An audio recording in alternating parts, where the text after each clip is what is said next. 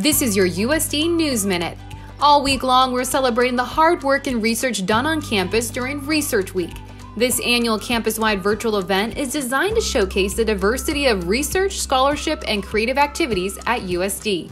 Visit their website to learn more about all the important research being done on and off campus. One of those projects comes from DMP student Alyssa Plisic, who looked at the pandemic's impact in decreasing physical activity levels in kids.